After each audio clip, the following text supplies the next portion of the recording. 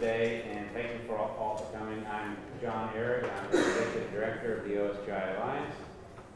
And if you're not a member of our fine group yet, we certainly would appreciate your thinking about joining. You can find out more about us at osgi.org. We're doing a lot of great work, and we'd love to have the help.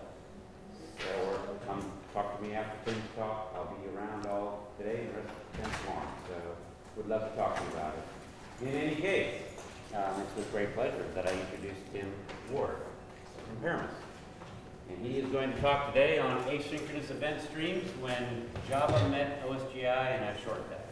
Because I'm not going to do all that. Tim is a principal engineer at Promise, co-authored the OSGI, Enterprise OSGI in Action, and has been actively working with OSGI for over 6 years. He is a regular participant in the core OSGI core platform and enterprise expert groups, and is doing wonderful work as our interim IoT expert group chair. So we just recently launched that, and I hope you've been hearing about it. Tim is also active in open source committer and PMC member in the Apache Aries project, which provides a container for enterprise OSGI applications. Please join me in welcoming Tim.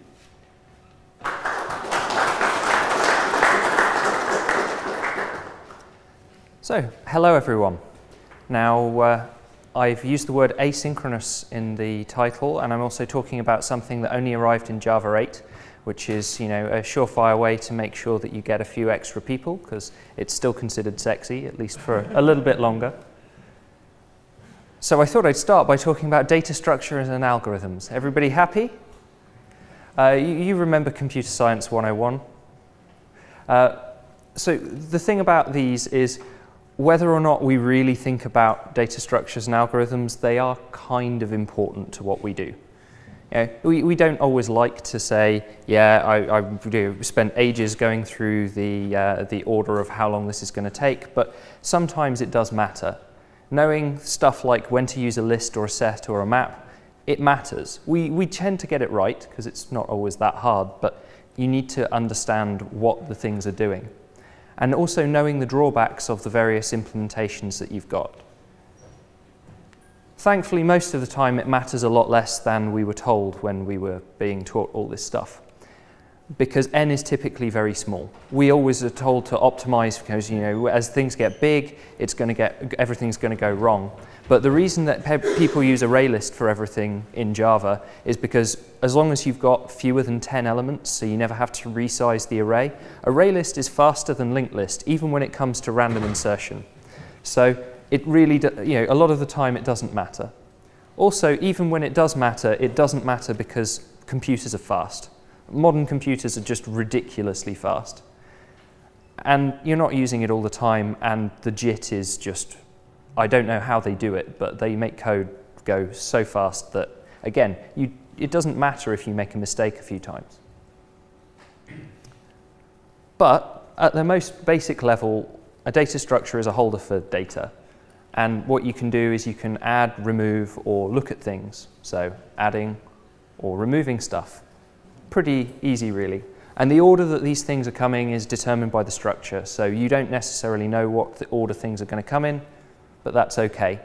And some data structures are actually more restrictive. So you get a first or a last value from them, but you can't just kind of go and peek into the middle of things like a stack. And this is what we call iteration. And I know this is really low level, but iteration is processing the values in this collection. And I promise it's going to get a little bit more modern soon. Because we've all written code like that, right? And probably like this. And hopefully many of you are able to use Java 5 and therefore have written stuff like this. But the problem with these sorts of things is it's easy to make a mistake. So this is actually a really bad way to iterate over a linked list, because you're having to iterate all the way through the elements to find the ith element each time. So you're doing a whole lot more work than you needed to. And you've got all this logic in your code when really all you wanted to do was go over the elements in your list. So you've got this control logic that's making a mess of your otherwise really nice, clean code. And this is why Java 8 had the collections API support internal iteration. These were the things that they wanted to improve. And this is where all the stuff comes into the Streams API, which is why I've just spent a bit of time talking to you about collections, which I'm sure you've all loved. But it's an important way to look at why we have streams. And it's really simple. So this is doing the iteration that we saw with the loops before. And as you can see, we don't have a loop. We've separated the what we want to do from the how we want to do it. Because we don't really care how we iterate over this thing. We're trying to just get each element in turn. So why not just let the collection do that bit for us? You can get parallel processing here if the list supports it. And again, you don't have to go through and say, oh, I need to split the list up and submit it to different threads. Again, all of that is handled transparently for you. And you can build functional pipelines with this thing, so processing is easier as well. You can see we've passed a lambda in here saying we want to do something with each bit of data. But you can actually stream and say, I want to map my particular data type to get the age for someone, and I'm looking for to filter the kids under 15 because I need to know how many children there are in this, not this session, but in the classroom that I'm going to be teaching in, say. And the important things to notice are we've got intermediate operations and we've got terminal operations. Intermediate operations are things that are in the middle of our pipeline, and a terminal operation is something that actually returns a value. So there are useful things about Java 8 streams that they've done. Firstly, they're lazy. And what do I mean by lazy? They actually only process data on demand.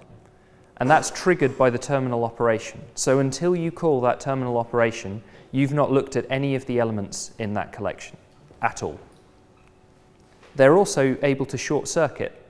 So if you don't need to see the whole stream to get your answer, like find first or find any, then you won't process the whole stream. You'll process until you've found an element, and then you'll get returned the answer true. Of course, if you don't find anything, you do have to look at the whole list, because that's the only way you can know that there wasn't anything. But short circuit means that you can do these things faster. The really crucial thing is that all the way through, the stream has been pulling the data out of the collection. It's not some special model where the collection's pushing stuff at you. There's basically an iterator under the bottom of here. They call it a splitterator because they wanted to come up with a funny name, I think. So that's streams. But that's streams as a collection type. What if we're really dealing with data?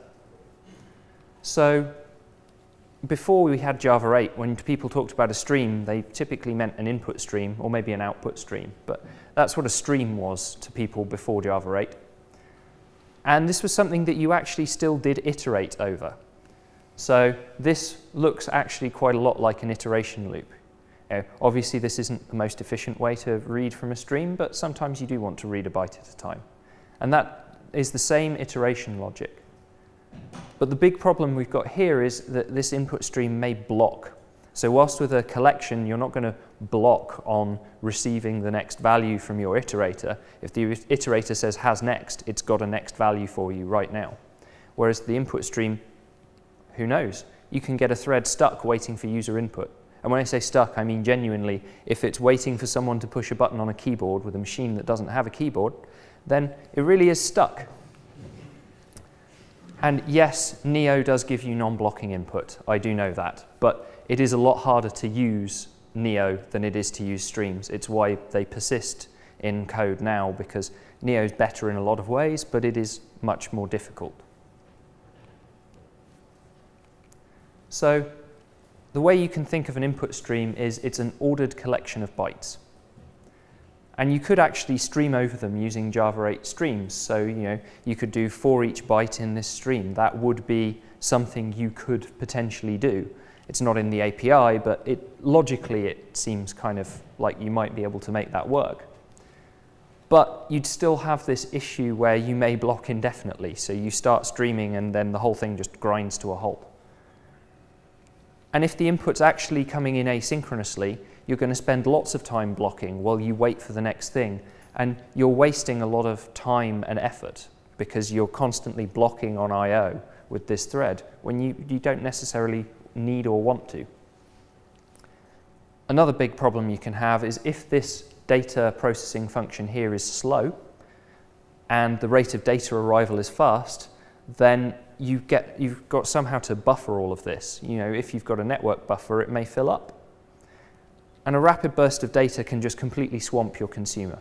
If your buffer grows unboundedly, you can run out of memory. These are bad things. And whilst I've been talking about streams of bytes here, it doesn't really matter whether these are bytes or objects that we're talking about. The same is true. If you've got something that can block trying to get the next piece of information, or these things are arriving asynchronously, then you have problems if you try a normal pull model. And Java 8 streams just aren't very good at this. They weren't designed for it. It's not that they've been done badly, it's just they don't deal well with asynchronous data coming in. So what we need is a stream that is able to cope with things being asynchronous. Now, why would we want this? Well, asynchronous systems do offer better performance, assuming, of course, that you're not bottlenecked on disk or CPU.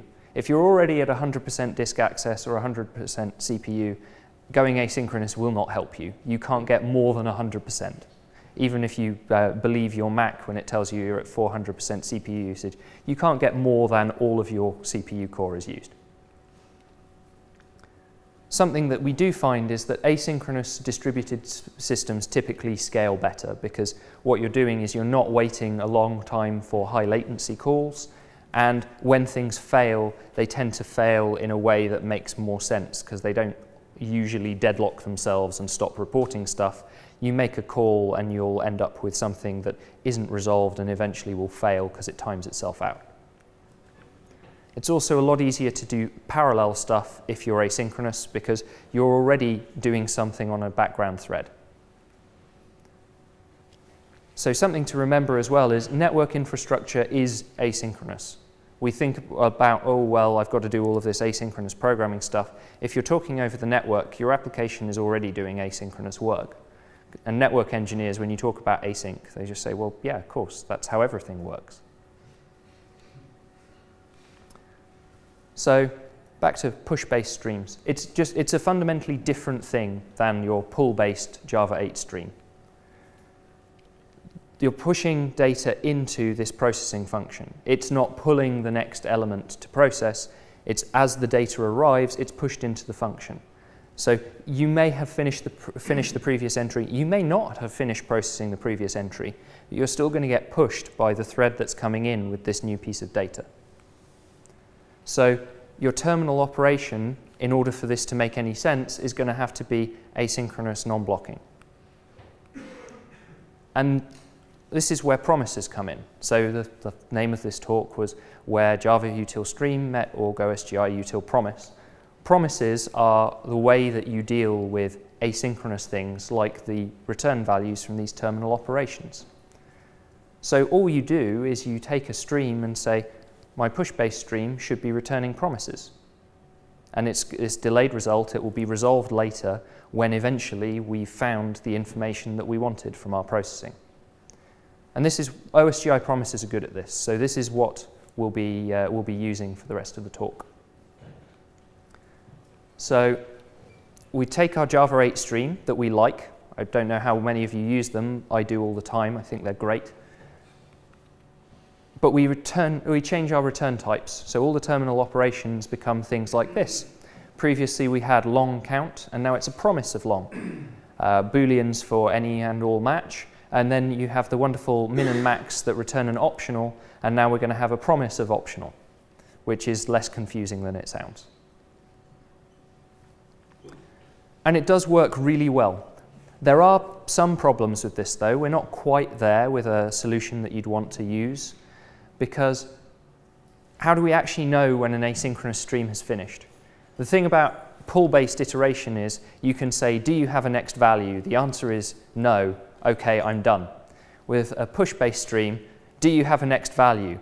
I don't know. I'm waiting. So you can't just say, oh, I'm done, because we've got no way of indicating that there's no more data. But another problem we've got here is pull-based iteration gives us a natural break. And when I say break, what I mean is we've got a thread that's doing the work, processing elements one at a time, and it won't take the next element until the previous element is done. So if something is computationally difficult, or there's some other reason it's going slowly, the processing will slow down, but it will just continue in a kind of a natural way. It won't suddenly change the characteristics of the system. Push-based system, on the other hand, if you're running slowly and there are events piling up, then you will be overwhelmed. They call it event storming, and it can cause your entire system to fall over. And it can do this even with just one person calling you. If you've got a very eager single-threaded client, because they're not having to wait necessarily, they're just pushing stuff at you asynchronously really fast, they can cause you to blow up. So how do we cope with this? Well, the first thing we're going to do is we're not going to communicate just with objects. We're going to have some kind of event concept. And the reason that we need that is because pushing raw data is just not sufficient. We need an event so we can know that we've potentially reached the end of the stream. That's the thing that will say, there is no more data coming, it's time to finish up your terminal operation. You should also be able to propagate a failure. So something may have gone wrong in the producer, and you want to indicate, not only am I closing, but I'm closing because something went badly wrong. You didn't get all of the data, you got some of the data. Because that's an important thing for the person to know. If you iterate with a java.util.stream and something goes wrong when you're getting data from the collection, you don't get a short-circuit terminal operation that says, oh, well, I got to the end of the stream, it blew up halfway through, but that's an ending, right? It doesn't. It throws the exception onto you. So we need to know that we didn't receive the full stream. So that's why you've got an event that is an error event. And this is basically the wrapper that we have. It's really simple. We can use an enum that says whether the thing we've got is data, an error, or just a close event that's basically empty, and getters to get hold of that. So nothing complicated, but it's necessary in order to make this streaming concept work. Also, I was talking earlier about network engineers and the fact that they do everything asynchronously. So we should probably learn some of the lessons from them, because a push-based stream is a lot like a network, because you've got this asynchronous delivery, you've got producers and consumers that are maybe running at different speeds, and TCP has already solved the event storm problem because they have back pressure. And I don't know how much you know about the way TCP works, but basically the producer just keeps getting faster and faster and faster until it stops receiving ACKs at the same rate it's producing, at which point it backs off a bit. And that's how you get up to the right sort of line speed without completely overwhelming the other guy by going full speed right at the start. So our push streams are going to need to do something similar. We're going to need to have a feedback mechanism so that we can tell the data producer, okay, I'm fine with this speed, or slow down please. We need that feedback. And the simplest way is simply to, you say, okay, I've received that, now don't call me again for a while. I'm busy, just hold off. And so this is where we get to our consumer. And we want it to be a functional interface, and we want it to be a functional interface because actually it's really nice to use lambdas for this sort of thing. And this is what we've got so far. It's a consumer, it's going to accept an event, and it's going to return a long value to you. And that's, so you've got the ability to detect the end of the stream because you're receiving the event, not just the data. But you've also got this back pressure, which is the long. If the long is positive, then the producer needs to wait at least that long. If it's 0, then just keep coming as soon as there's another event to send me. And if it's negative, then I'm saying I need you to stop because I've done whatever I need to do. And this is because your consumer may be something that's doing a short circuit operation. So if, for example, it's looking for the first value that meets a certain set of criteria and it spots it, it probably doesn't want to keep receiving the rest of the stream. There could be thousands or tens of thousands or millions even of events to come. And if it's found what it needs after 50, it doesn't need the rest. So, sounds great, doesn't it? Very easy. But there are things that we need to look at because actually we've gone into a new model and we're processing stuff slightly differently now. So we're going to talk about buffering, windowing, and circuit breaker behavior. So I was saying earlier, you're not necessarily going to get called one event at a time. If there are multiple threads coming in, your consumer may receive events on those multiple threads simultaneously.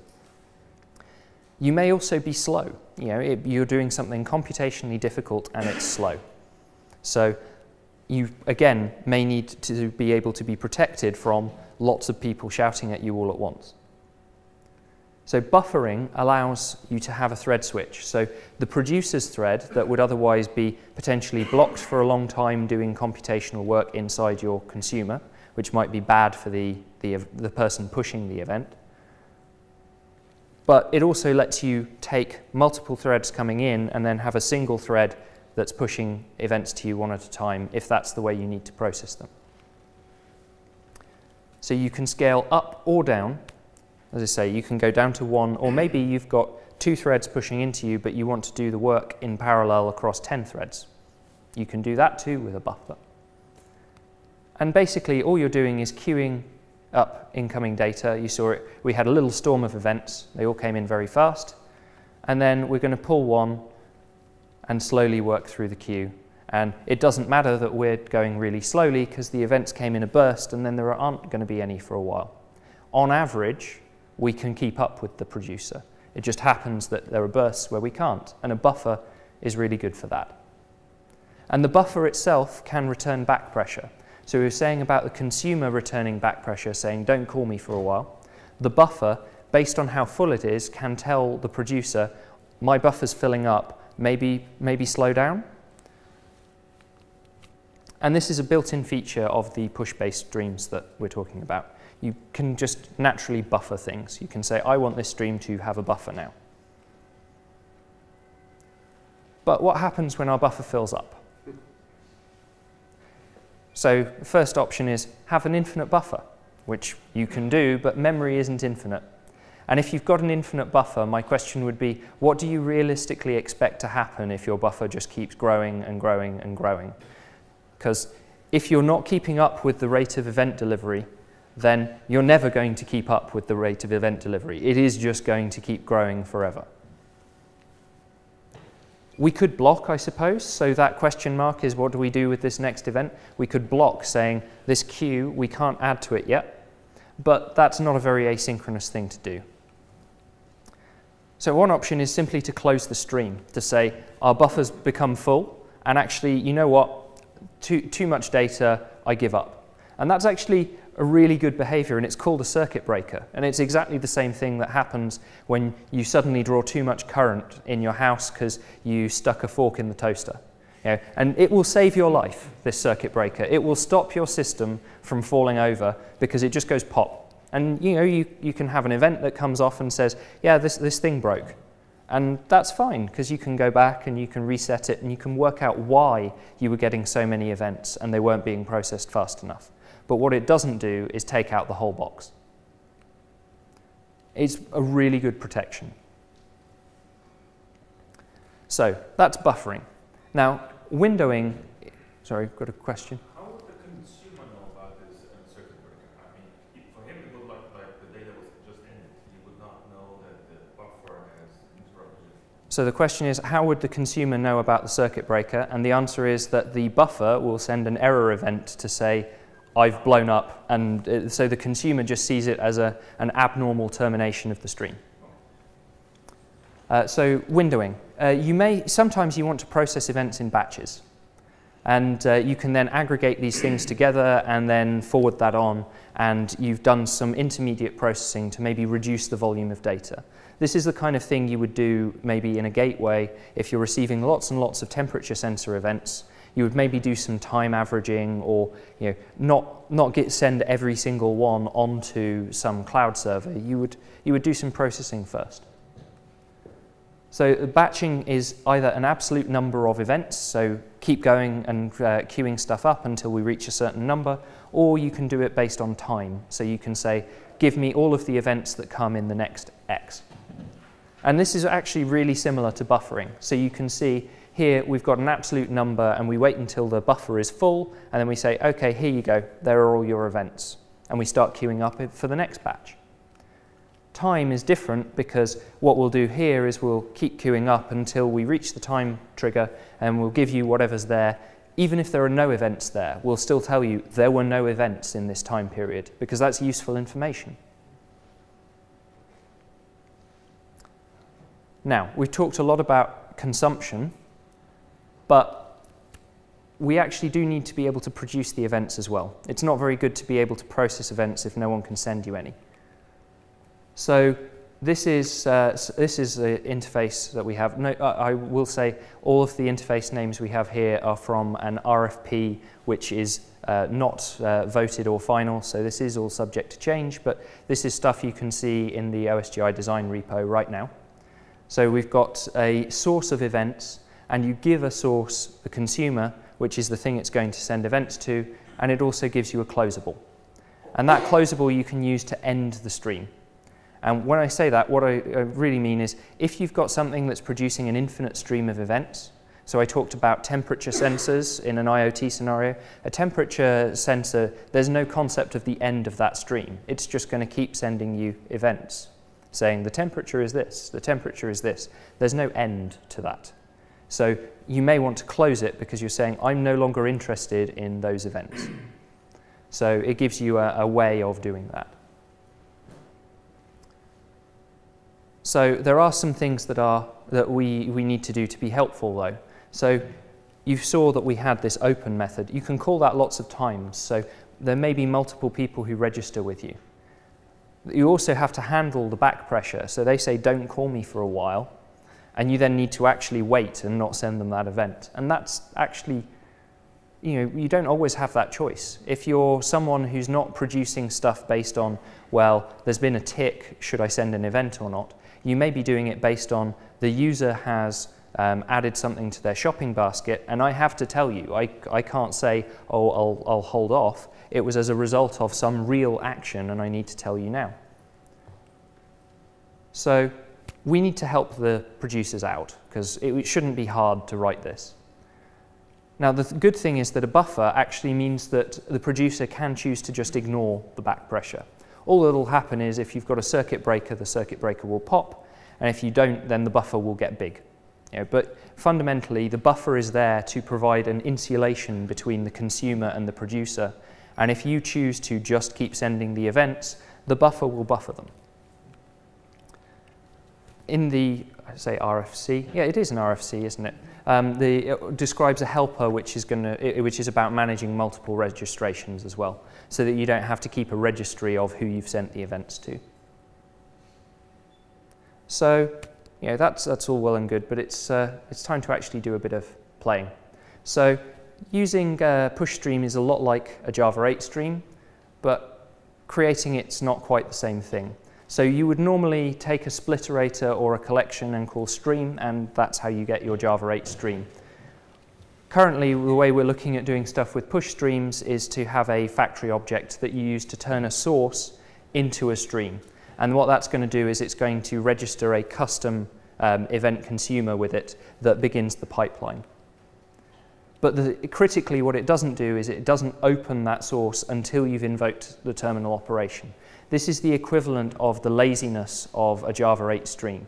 Because we're not doing the open operation until we know that we need it, no events are going to end up in your pipeline until you've said, I'm done now, here's the terminal operation. You don't need to worry about receiving events on a partially constructed stream, which is really important. So, some examples. So we've got something here which is, for sake of simplicity, it's integers starting at 0 going up to n minus 1. So in this case, we're looking for the biggest one, and we're going to get event 0 to 9. So anyone tell me what the answer is? Promise integer. It is 9, wrapped in a promise. It's important. So the first odd number is obviously going to be 1, but wrapped in a promise. Combined total. Anyone care to tell me what that answer is going to be?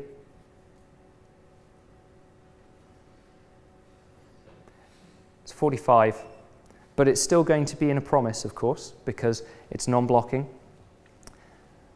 And then we've got the windowed events. So what we're doing here is we're getting 100, 0 to 99, and we're asking for everything that comes in 200 milliseconds.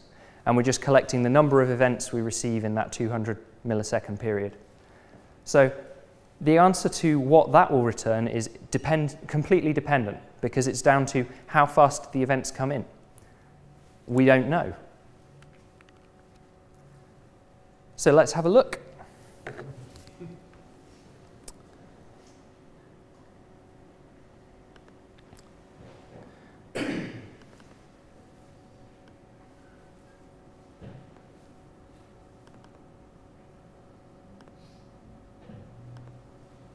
I'm assuming people would like me to make this bigger.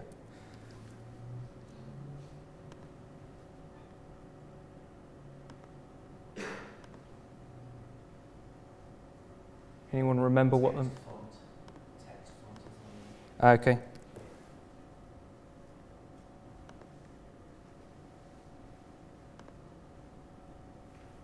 Of course you're going to put it down there. Why wouldn't you put it down there?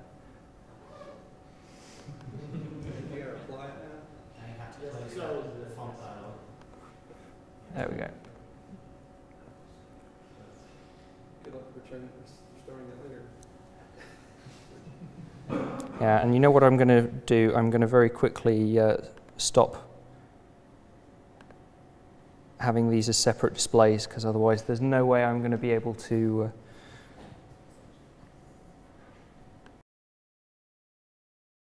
total number of things is adding, there are 100 things in total.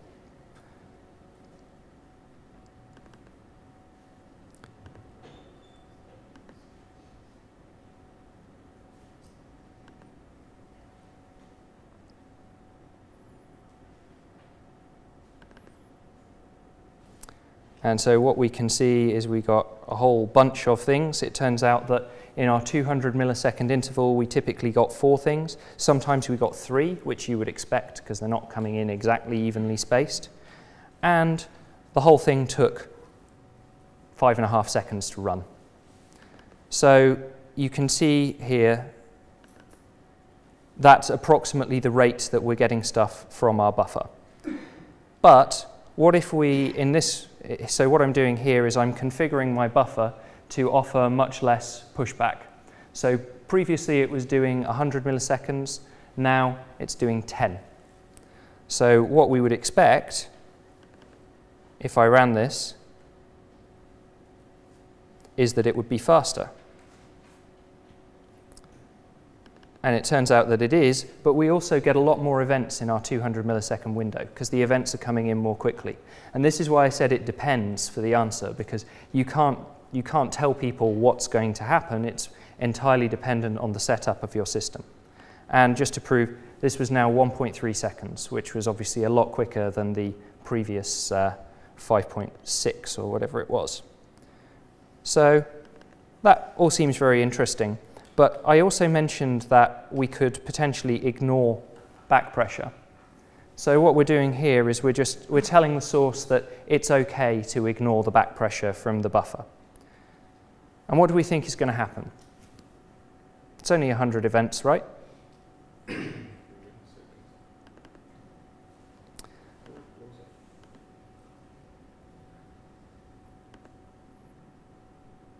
And the answer is, I heard someone mutter, it blows up. And it blows up because our queue is full. And that's because we've got these 100 events, but if we look at the default configuration that we have for for this guy, you can see that the queue size is only 30. And because this guy is just pushing a single thread as fast as he possibly can, by the time our buffer hasn't even notified the thread that's supposed to be sending it the data on, then we've overflowed the buffer already. The however many microseconds that he was waiting, no, gone.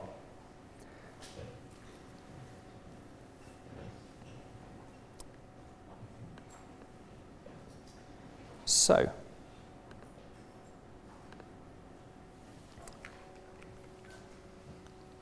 that was basically all I had to show you. There are obviously some places you can go if you want to find out more about OSGI. The push stream stuff is all actually visible as an RFC right now in GitHub. So if you go to the OSGI design repo, you can see it there. And also, I just want to say we've got 9 minutes until the IoT competition, which is happening just over there, so you've got no excuse for not making it. Do we have any questions quickly? Do you plan a bridge to reactive streams, the reactive streams API? So if people have already APIs, for example, using Java or Java or Akka streams can connect with your API? So the intent is definitely that it will be easy to connect these things up. Having used both of the things that you've just said, so we were talking about Akka and also RX, I find this to be a much simpler way to actually deal with the stuff because they put a lot of thought into Java 8 streams and they've got a really nice API. Trying to do the kind of functional processing, certainly with RX Java, is quite challenging at times. There are so many objects involved. So yes is the answer to your question, but I think I'll be choosing to stick with these.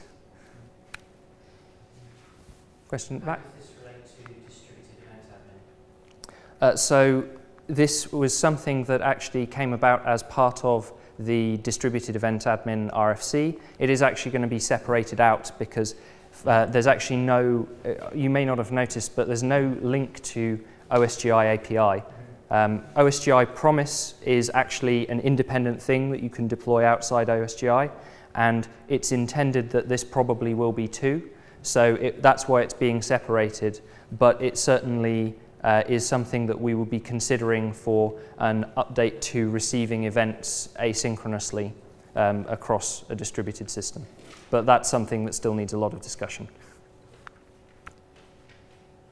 Okay? On the Async consumer, I think there was the method returning the norm for the wait time. Yeah. The wait time is something very difficult to configure, I think.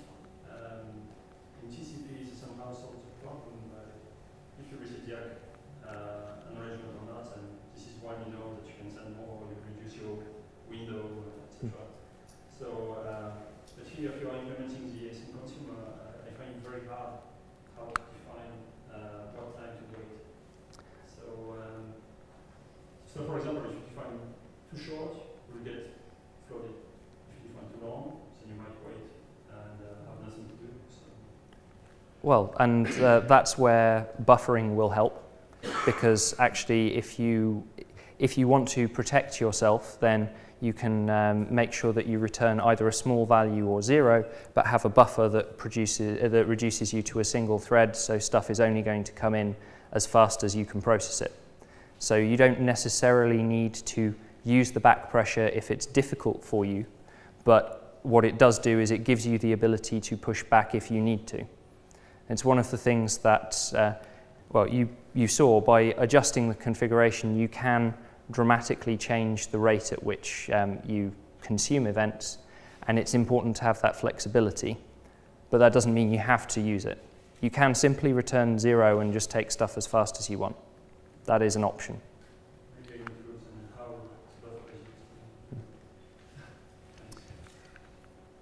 Okay. Oh, one more. Just a small hint. When you use Java 8 streams, you said, well, it's blocking, but the question is what you do with the thread that calls the API, because if you have a parallel stream that's in Java 8, and you use the common for join pool, the thread that's calling is actually helping the computation. So if you don't block a UI loop or something, this may even be sufficient. Okay.